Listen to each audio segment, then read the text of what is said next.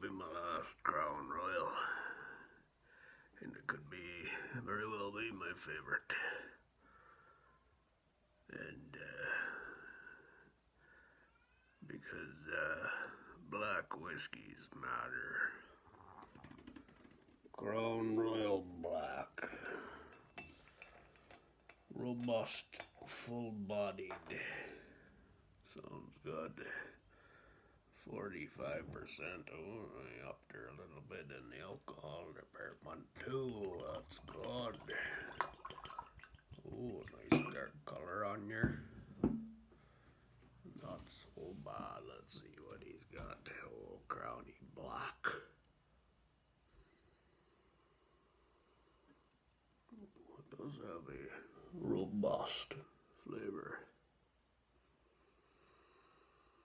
Robust and rotund.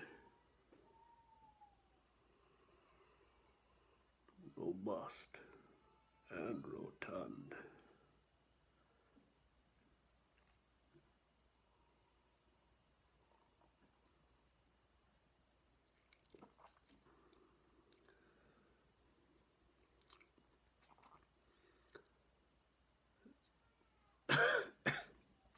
It's got that Crown Royal sweetness, but it's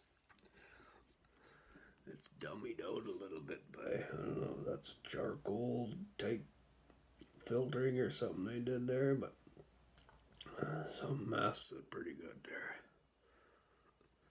It's not too bad. Yeah. I thought maybe it might be the one Crown Royal I may try again, but it didn't quite make the cut.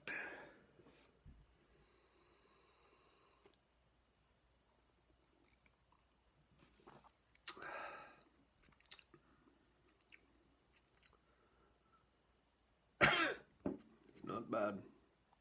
It's got a little extra punch to her, but dadgummit, it's still Crown Royal. If you guys like Crown Royals, I mean, do give her a try. I'll put an extra little hair or two on here. It's not really expression for me. I don't got any. Well, maybe 3.